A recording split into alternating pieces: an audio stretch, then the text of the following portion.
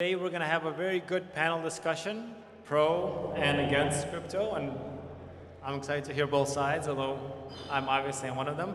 And we're going to have the wonderful Natalie Brunell from Coin Stories. It's an incredible podcast, and you can see her on making the rounds on TV now, Fox News, and others. So Natalie's going to host and moderate the debate, and I'll hand it over to you. Thank you so much. I'm super grateful for OKX bringing us all out to this beautiful, historic Bank of New York building for a debate. The bull versus the bear in Bitcoin.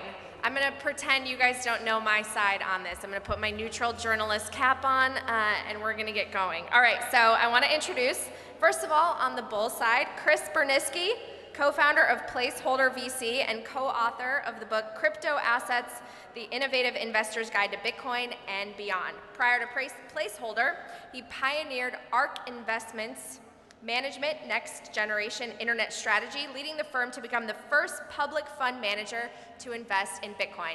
If you're bullish on Bitcoin, you probably know Cathie Wood, so welcome Chris Burniske. Thank you. And ooh, the bear! The bears are, shorting Bitcoin right now. All right, David Wu. David Wu is the CEO. This is going to be a great debate. This is what strengthens our conviction, guys. All right, David Wu is the CEO of David Wu Unbound. He's held major leadership roles at Bank of America, Barclays, Citi, and the IMF. He was trained in Wall Street. He really knows how the sausage is made. And he was named one of the 12 smartest people on Wall Street by Business Insider. So, David Wu, on the bear side.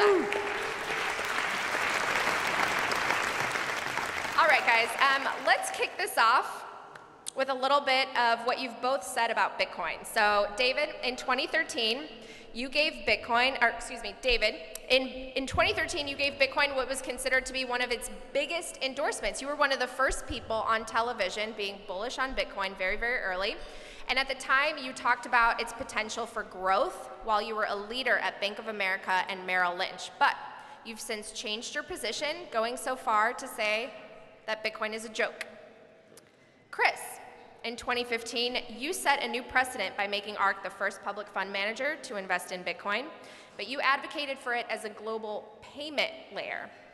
Now you've changed your view. You believe it to be more of a store of value. So my question for you both is, why is the belief that you've formed right, and why is your opponent wrong? Why is Bitcoin a joke? And why is it a good store of value, or not? We'll start with you, David. What, am I supposed to defend it as a store of value? No, you're going to say why it's wrong. Say why your position is right and why that's wrong. First of all, I think in 2013, I was convinced, okay? And by the way, you could watch me. I was on TV with Alan Greenspan. He said Bitcoin was worthless. I said, I'm sorry, Mr. Greenspan, you're completely wrong. Because at the time, I felt very strongly, like Chris did, that Bitcoin was going to be a major challenge to the payment system as we know it. As you know, the payment system is one of the most lucrative, essentially business for banks. Without doing very much, just to transfer your money basically from one pocket to another, they fleece you. That's like a riskless transaction. Just because they dominate the whole system, they get to charge you basically a transfer fee. And I thought Bitcoin was really going to give banks a run for its money. And this is why I was super optimistic about Bitcoin.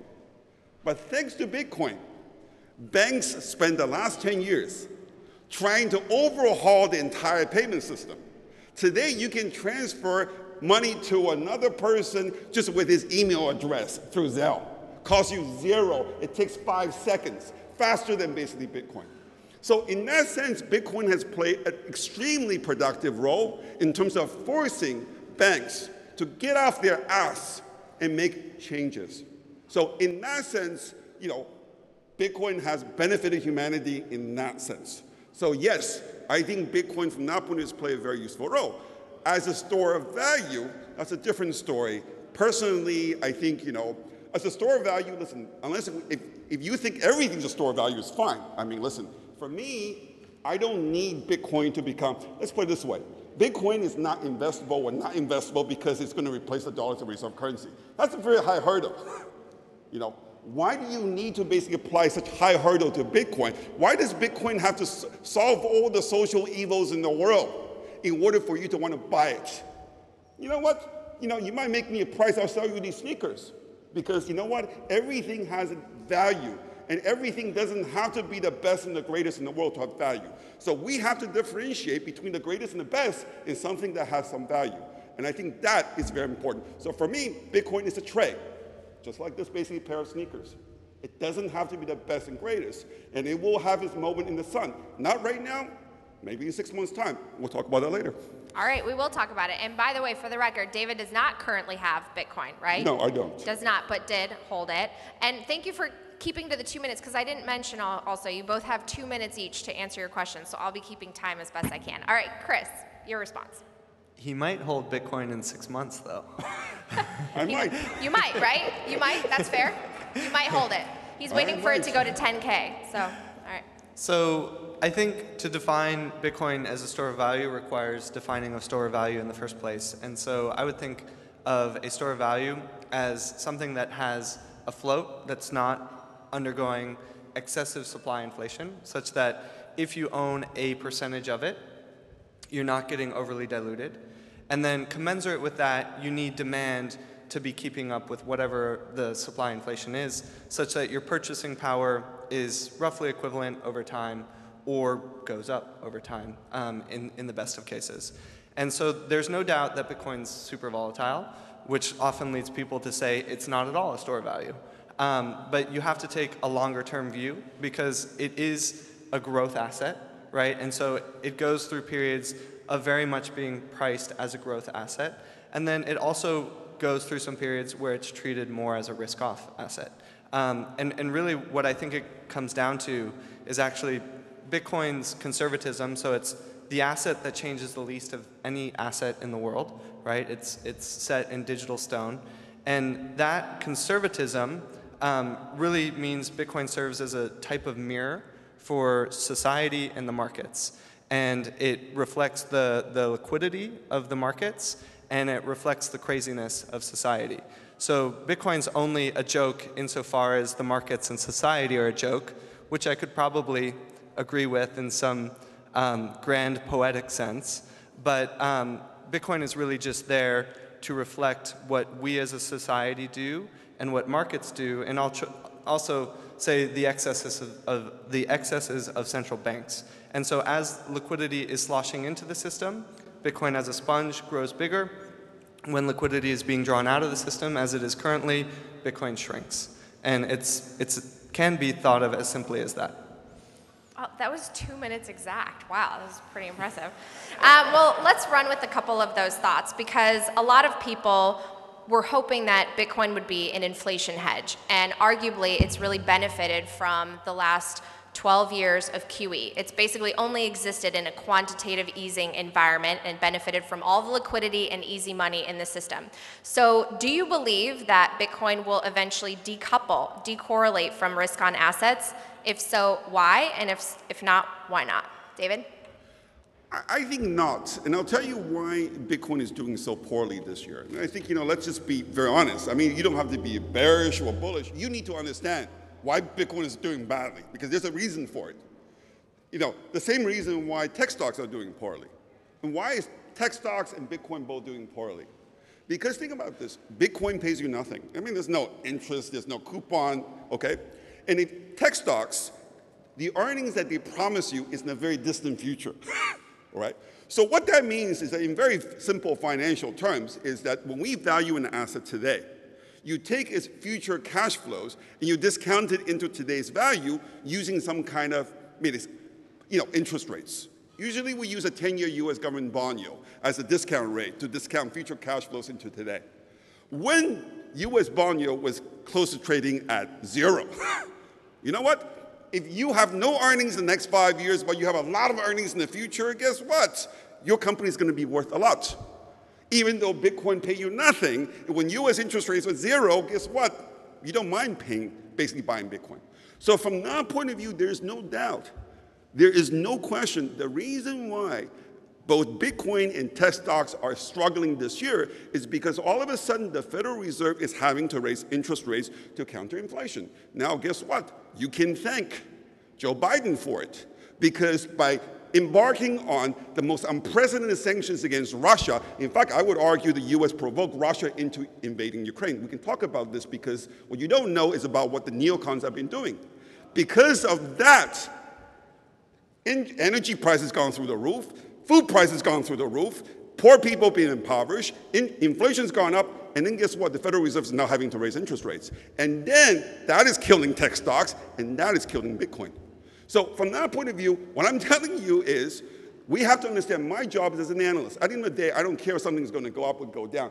And if you want to invest anything, whether it's my shoes or basically Bitcoin, you have to understand the drivers. You have to understand why is it trading the way it's trading right now. And I'm just telling you right now, the reason why Bitcoin is doing poorly is because inflation is making a comeback. Now, you might say, is inflation going to be here to stay? Right?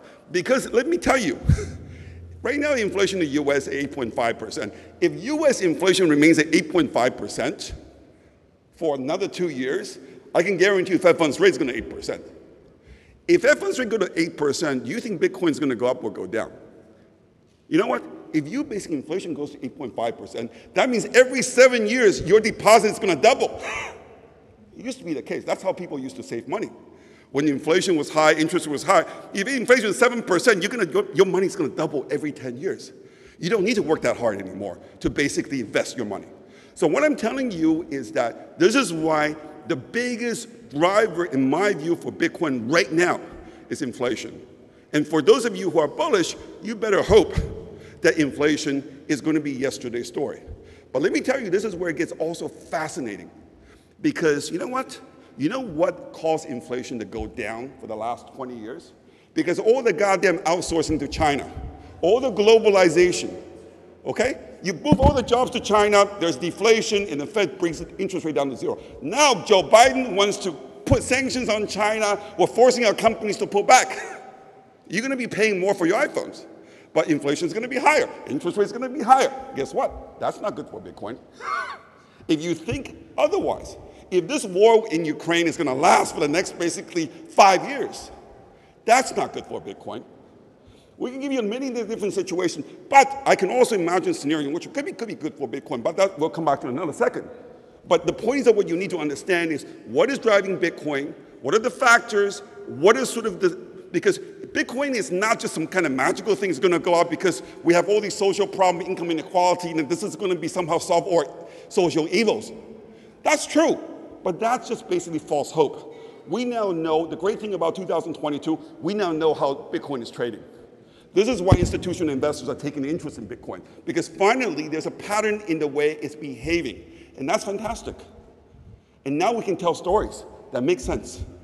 All right, David, I let you go a little long, but that was very, very interesting. We're going to go back to some of it. I know behind the scenes, we were talking a little bit about how with inflation hedges, we want to zoom out, right? That's what my argument is, always zoom out. So counter arguments to Chris now is Bitcoin an inflation hedge, and can it decouple from these other risk-on assets in this environment? So I don't think in Bitcoin's current state that I expect it to decouple from risk-on assets because Bitcoin is a growth asset, right? It's a decentralized information network in its earlier years. And so because of that, as David's pointing out, it's very sensitive to interest rates, right? Now, value stocks become less sensitive to interest rates because their cash flows are pulled closer to the present. And so the conversation starts to get really interesting when Bitcoin is more at maturity, say in 10 or 20 years. How is Bitcoin going to be behaving? And my expectation is at that later date, which Bitcoin is growing to, right? Last year is the first year that Bitcoin crossed $1 trillion. It currently sits at 300 billion. When I started covering it for Kathy, it was at 3 billion, right? As a total network.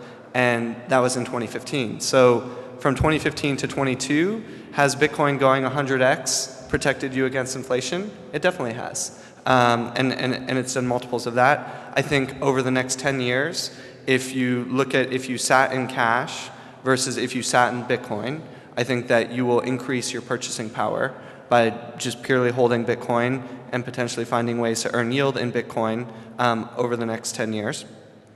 That's not to say, though, that in the short to medium term, holding Bitcoin isn't a painful trade. And anyone who follows me publicly knows that from the end of last year, I've been cautionary on the markets. You know, the cocktail that we find ourselves in is not one that's good for risk on assets, and all of crypto is the riskiest market that's available to man.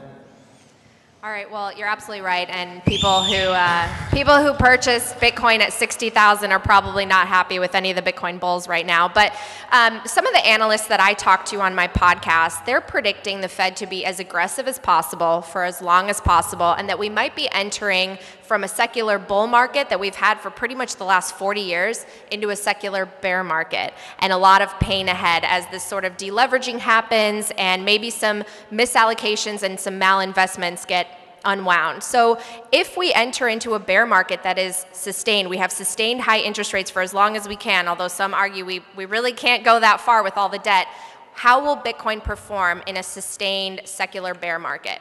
Yeah. So let's just think about valuation, okay? I can tell you as of right now, this moment, the interest rate market is pricing the terminal Fed funds rate to be at 4.5%. What I mean by that terminal Fed funds rate is what the market is pricing in terms of where the Fed funds rate is going to be when the Fed stops basically hiking rates, 4.5%. Now, I think 4.5% is fair because I struggle to see U.S. economy still doing okay at 4.5% because there's a lot of debt in the system. I mean, already mortgage rates, as you know, it's over 6%. The home sales yesterday was a terrible number. Like, you know, yeah, housing is not such a big deal for the economy anymore, but it's still big enough that if housing completely crashes, like, we're going to a recession. So I think 4.5% is fair. Now, the fact that 4.5% is fair in terms of what the market's pricing for the terminal Fed funds rate doesn't mean that all other markets are also fairly priced. In my view, the U.S. stock market is still way too expensive. I'll tell you, it's very simple. Right now, the 12-month forward earning yields on the S&P 500 is about 5.8%. So how do I basically calculate? I take consensus estimates for S&P earnings over the next 12 months. I divide it by the price. So it's the inverted PE. Right? That's the sort of the equivalent of so we can translate into a yield, basically equivalent. 5.8%, if you ask me, is pretty low. I can tell you, like, you know, in 2008, last time we were in a recession, it was like 9%. Okay, if we get to 9%, S&P has to fall another 30%. You know, in 2020, when we had a recession because of COVID, you know, earning yields, basically S&P went to 7.5%. Even in 2011, when we had the, you know, after the midterm election, we had the debt ceiling crisis, we got to 7.5%. So when I look at recessions over the last 20 years, earning yields, S&P 500 is a lot higher than what it's now. The only way we're going to get there is if stock price were to fall. Because there's no doubt earnings are going to get downward estimated. So my view is that stocks are going to fall. Now, I think when stocks fall, because we're going into a recession, because I'll tell you, like the war in Ukraine, you don't know it yet, but let me tell you that this is going to change your life, my life, and the world in such an unforgettable way that this week is something you're going to remember when Putin just basically declared he's mobilizing essentially 300,000 reservists in Russia. This is the first time since the end of the Second World War. This is open war. And this is a war against the United States. Have no illusion about this. But, okay, I'm telling you, recession is around the corner. Stocks are going to fall.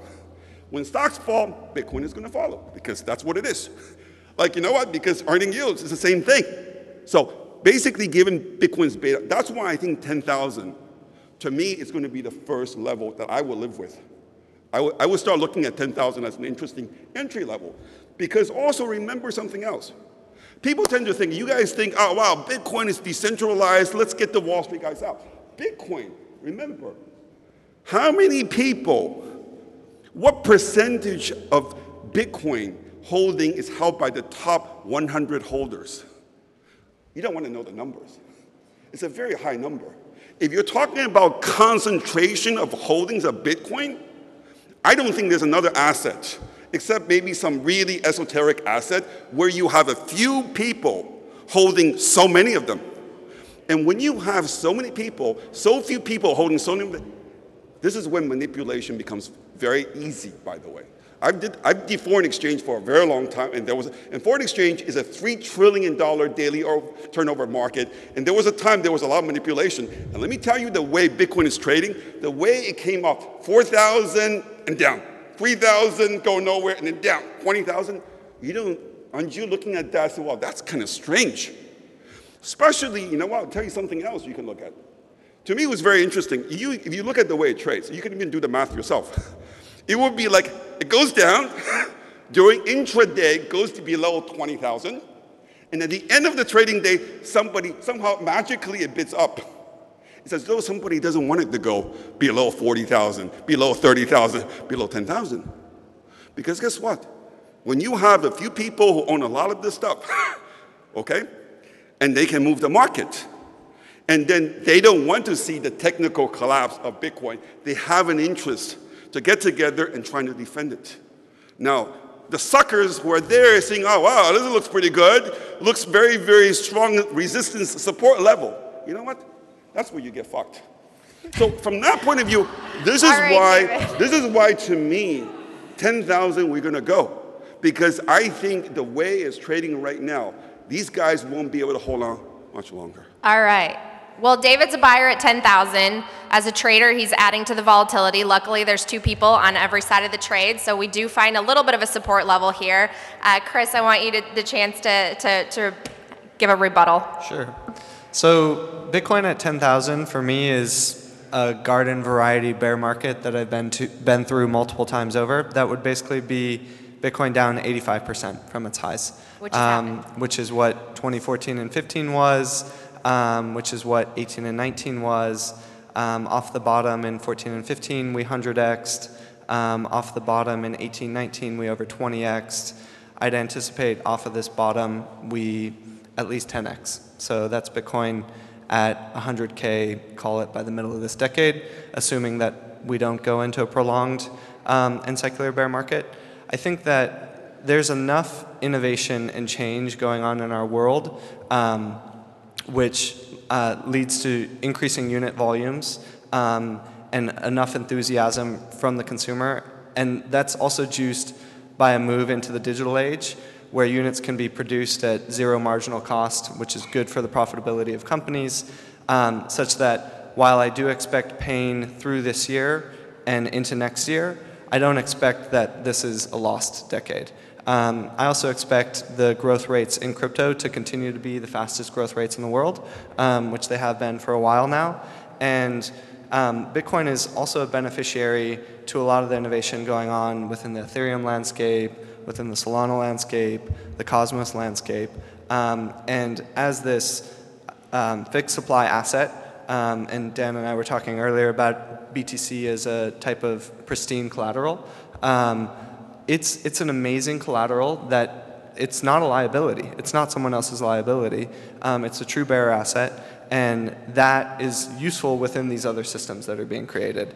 And so my expectation is I can totally see BTC 10K. I can see BTC 14K. It wouldn't bother me. And I can also see BTC at 100K by the middle of the decade. All right. Well, given what you said about pristine collateral, a lot of people also feel that it's not only institutional grade, but reserve asset grade. So reserve assets are defined as being readily transferable assets used to balance international transactions and payments. And we're seeing a lot of countries de-dollarize right now, right, and change up their FX reserves. So gold is currently the third largest reserve asset in the world. Can Bitcoin compete with and ultimately replace gold on a macro scale, gold being $10 trillion market cap? I'll start with you, Chris. Sure. So I see Bitcoin as superior than gold in pretty much every way other than gold's commodity use cases.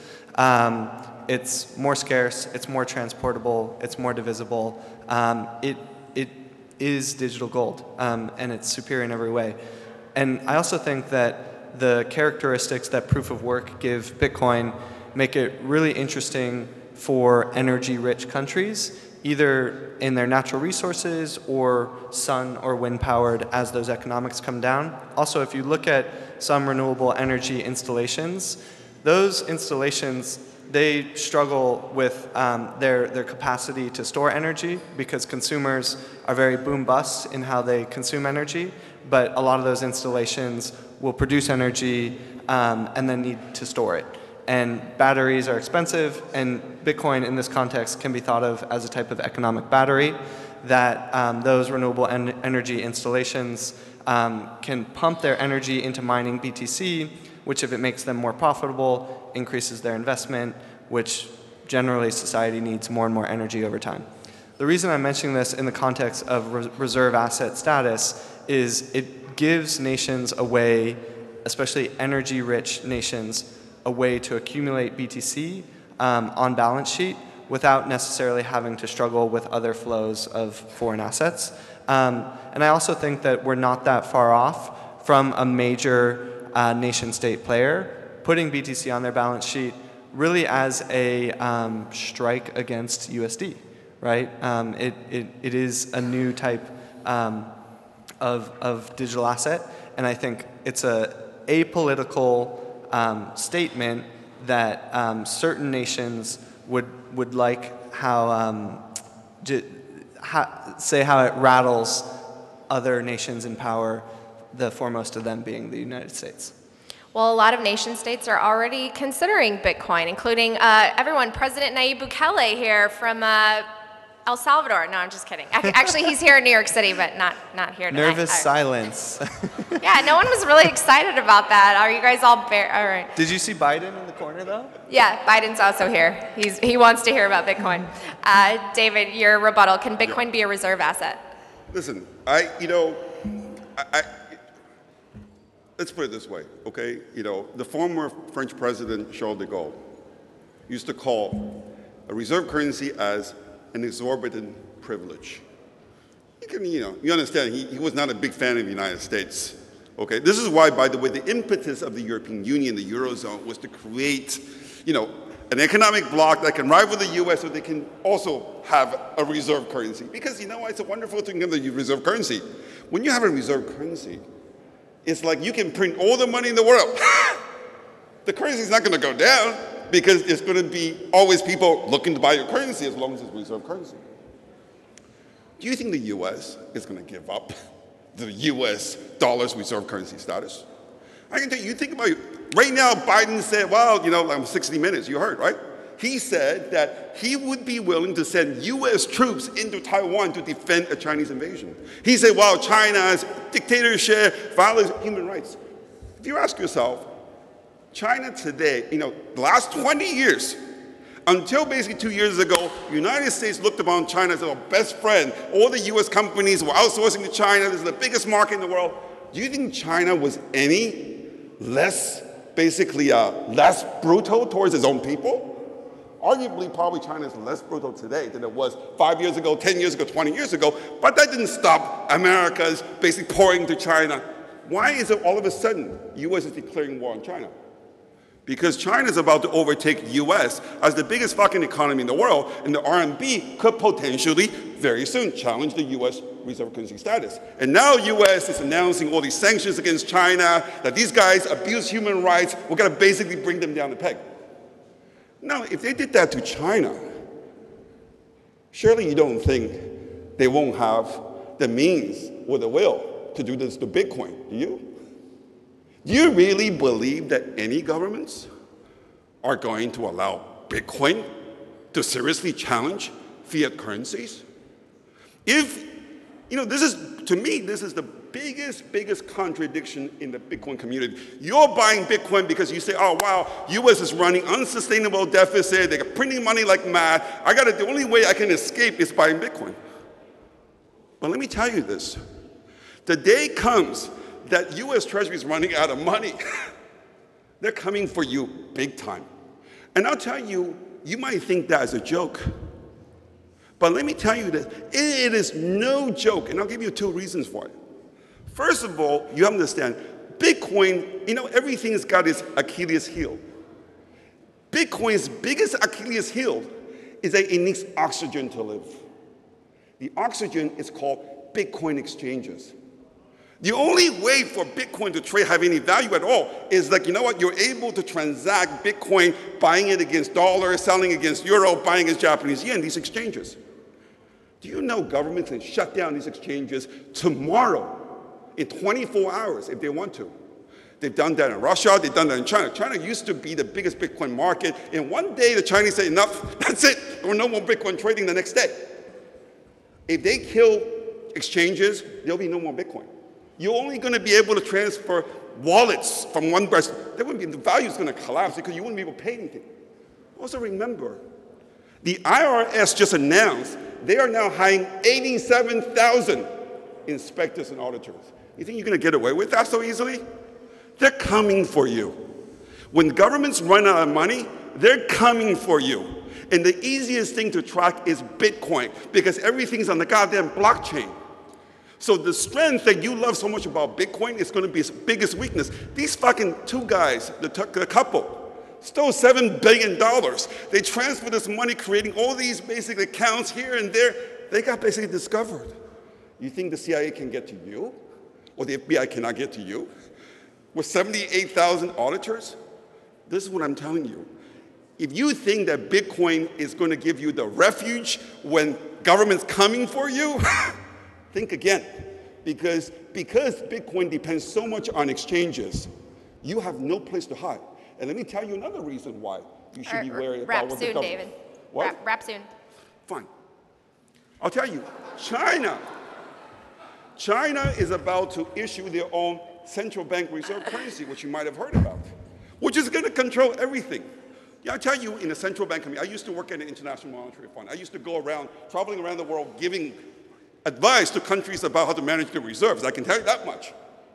I can tell you central banks are like basically teenagers. They follow herds. Now that China is going to basically launch their own digital currency, the US cannot be left behind. This is why all of a sudden Janet Yellen is talking about we need to have our own digital currency as well, so not to be left behind. The day US has its own digital currency is the day Bitcoin is over. Because Biden would not want competition for the US own national digital currency.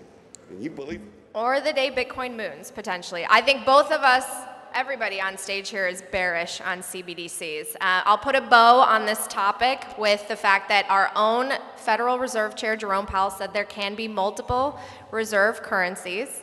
And as far as the exchanges being closed and the IRS, everyone's in a loss right now, so no one has to pay capital gains this year. No worries. All right. I'm going to have you both switch caps for a second. You're going to be the bull, you're going to be the bear. So Chris, what are the vulnerabilities of Bitcoin? So definitely the transparency, and that also strikes at BTC's fungibility. That's a key. I do agree that exchanges are a weakness, though I would counter that with exchanges exist in different geographies, and different geographies have different strategic interests, and so not all exchanges would be shut down globally at the same point or moment in time. But transparency, the exchanges, in some ways, Bitcoin's high denomination, so like the fact that it's 20,000 units, we refer to it in the crypto industry as the unit bias, right? Why do crypto people love Ripple or Shiba Inu or Doge? Because you can buy, 1 million of them for $1,000, whereas you spend $1,000 and you get 1/20th of a BTC. And so for that, the community has discussed denominating it in, millibits or different denominations that are smaller, such that, you start buying, 1,000 millibits, for example, with $1,000. I have a hard time arguing against BTC, but I would say that the core thing that I do worry about is the transparency, and I do complement Bitcoin with Zcash because Zcash employs zero-knowledge proofs, and the whole point of cryptography is to collapse the cost of defense such that it doesn't matter how many resources the attacker has, the sovereign individual can defend their wealth. And I think that David should probably study more on zero-knowledge proofs because it will change the game.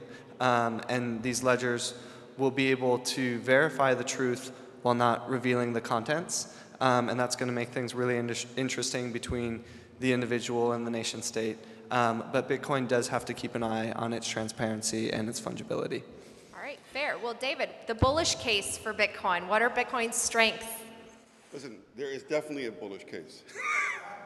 And I want to tell you this, and this is why I'm telling you, I definitely will be looking to buy 10,000. So this is, again, I don't need Bitcoin to become the greatest and best, but I think its moment in the sun could be actually 2023. And you might disagree with me completely about my reasoning, but I'm going to tell this to you anyway. And the reason I'm going to tell this to you anyway is because, until 12 months ago, I ran the #1, basically ranked macro strategy team on Wall Street. I left it because in order to basically share with people like you what I know. Because I think Wall Street has gone much too far. There's a monopoly in terms of the creation and delivery of content, and I want to break that, okay? So let me tell you what I think could be the moment in the sun for Bitcoin. Let me tell you a number, 95, okay? Now, as you know, the midterm elections in the United States, it's going to be November 8th. We're talking about less than 2 months from now. Normally, midterm election in the US is like a yawn for Wall Street. But this time, I personally think it's going to be a trading opportunity. And let me explain to you why, regardless which party you might identify with. In case you don't know, Donald Trump has endorsed 300 Republican candidates who are running in various offices in this midterm elections, local, state, and federal. You won't read this in the New York Times, but you can check my number. 95% of these 300 people who have Trump's endorsement have won their primary elections. Now, let me tell you what these people have in common. They just have one thing in common. They all want to investigate the 2020 elections. And moreover, they want to impeach Trump for Hunter Biden's basically misdoing. So now, that's fact number one. I'm just telling you, a lot of Republicans who are running for office, they all want to investigate the 2020 election. And if they do that, we're talking about civil war. We're going to see real serious problem in this country. Fact number two, if you go to realclearpolitics.com right now, you'll find that all the generic congressional polls currently have the Democrats leading the Republicans by 5 points. I can't stop laughing when I see those numbers.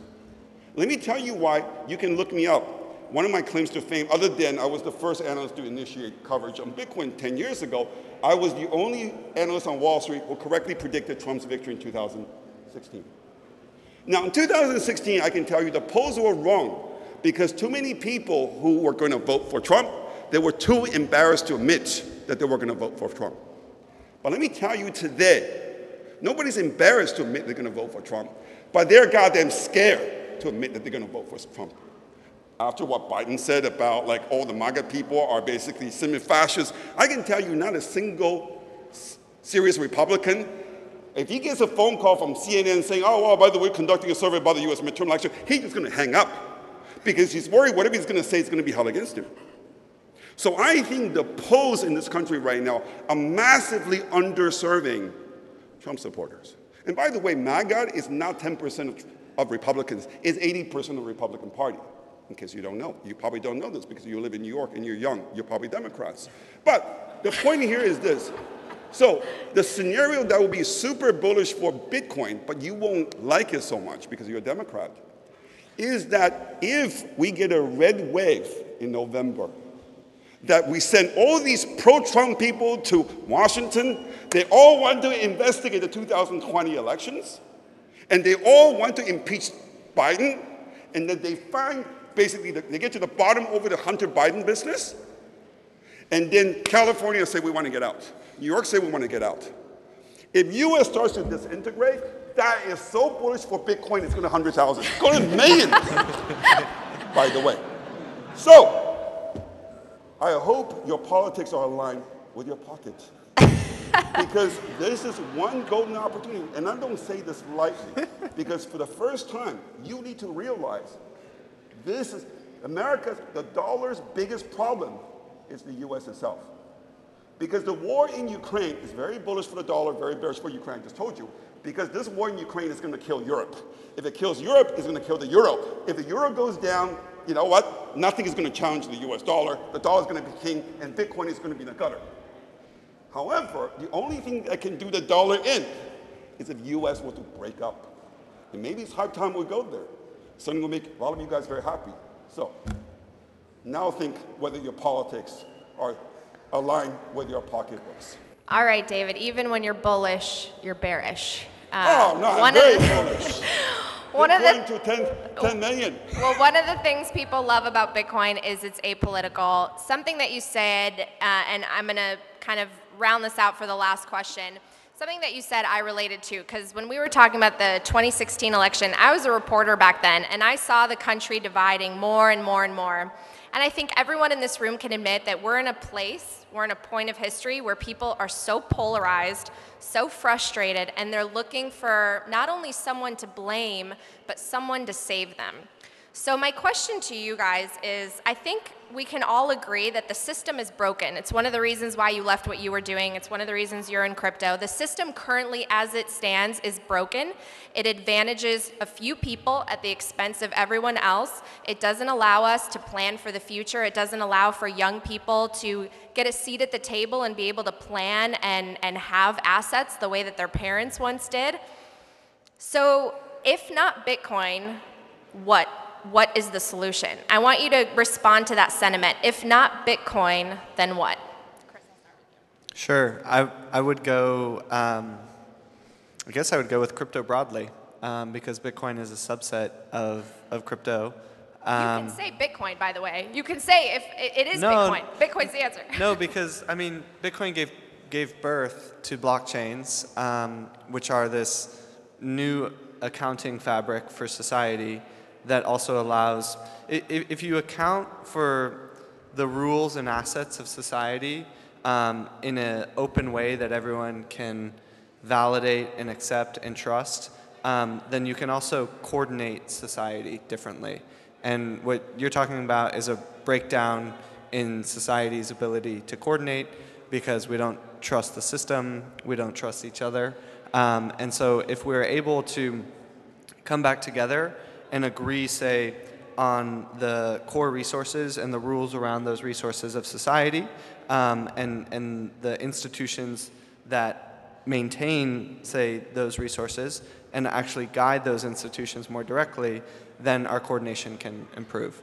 And so there's a lot of work going on to this end within some of the other ecosystems that I mentioned, like Ethereum and Cosmos and Solana. The buzzword would be decentralized autonomous organizations, but I really just see it as digital organizations that are playing with these forms of organization as society has always played with forms of organization. I think one of the things that we're going through right now is our institutions are old. If you read Carlota Perez in her book, Technological Revolutions in Financial Capital, she talks about with every new technology paradigm, you need new institutions that are native to that paradigm. And we live in a digital paradigm, but our institutions were born in buildings like this. Our politicians were born in buildings like this and operate in buildings like this and move slowly and, you know, by and large are too old to connect with what's needed. And so we need new institutions that are governed by new blood. And I think that you can't reform an old broken system as easily as you can allow a new system to grow up alongside it. And with blockchain as the accounting and blockchains as the accounting and organizational fabric, I think that's our best bet. All right. David, if not Bitcoin, then what? Listen, first of all, I'm like everybody else here. You know, human progress is driven by innovation in technological progress. Now, this is why you all love Bitcoin. You think, well, it's a technological miracle. But technology's supposed to make our lives better. Just think about the telephone, we're able to communicate. It's huge productivity gains. The PCs, okay? It used to be like, you guys, most of you guys are too young to remember this. When I was working at the International Monetary Fund in the year 1995, I think there was one secretary per economist. Now, before I left Bank of America, one secretary was servicing 50 basically strategists on the trading floor. That's productivity gains. Now you ask yourself, has Bitcoin improved the life of anybody in the world since its inception in the last 10 years? The answer is no. I'm sorry to say this. Okay? Yeah, indirectly, it probably made our traditional payment system a bit more efficient, but it has not made anybody better because it has not produced anything. Because usually, technological breakthrough, whether it's PC revolution, telephone, airplanes, they produce something. Bitcoin hasn't produced anything.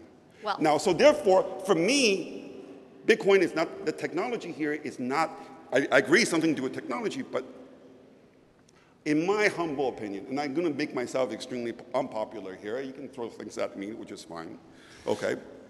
I believe, and I strongly believe this, like you, I mean, this is the reason why I walk away from Wall Street, because I just can't stand the income inequality, the stupid policies that make this country basically going into the gutters, right? I think good policies is what we need. Now, what is good policy? Again, you're going to hate me for this. I don't care for Donald Trump as a character. I think Trump's policy was very good. By the way, income inequality in this country fell every year for the 4 years he was in there. I'll give you an example. People say, oh, wow, the corporate tax cut was a disaster. It benefited corporations. But do you know the following? Because U.S., by the way, because U.S. had very high corporate tax rate, U.S. companies, at the first opportunity, they moved all their factories abroad. And then they kept all their profit abroad. So for the last 15 years, until Trump came along, U.S. companies invested everywhere else except here in the United States. The reason why standard of living for 15 years went nowhere under Clinton, under Obama, under Bush, was because U.S. companies were making money in the business that they were making outside, and they didn't bring that money home because they didn't want to pay U.S. taxes. Until Trump came along and said, now we're going to bring our tax rate to the level of the international norm. By the way, the corporate tax rate that Trump basically brought down to was between Spain and Netherlands. It's right in the middle of the pact. And then Trump says, I'm going to bring down the tax rate for you, but in exchange, you better start bringing the money back. Otherwise, we're going to tax you to death. As a result, the next 2 years, we saw booming investment in the United States. And finally, we saw black unemployment rate, Hispanic unemployment, the lowest level ever in history. By the way, people don't realize this. Do you know in 2020 elections, Trump picked up 15% more Hispanic votes than he did in 2016? All right, wrap, David. But the point here is this. We need good policies. Good policies are pragmatic policy. Good policy is make China play by the rules so that they're playing by the same rules as the United States. Good policy is not to say, we're gonna basically impoverish China, we're gonna not import anything from them, we're gonna apply sanctions on them. That is not the way to go. We want to look for win-win, basically, outcome. But the way we're going about right now, we're digging our own graves. And then, for that reason, we're gonna be digging the graves of Bitcoin too. All right, David Wu, Chris Burniske, I really appreciate the chance to talk to both of you. I think we can all agree that for many people, we know we need to fix the monetary system. Maybe we look at things a different way, but a lot of people have hope that it can improve, and hope is a motivating factor in economics. And so I want to thank both of you, the bull, the bear. I tried to stay neutral. I hope you couldn't tell how much I was more on this side. But thank you so much for coming, and thank you, OKX, for putting this on. Thanks, everyone.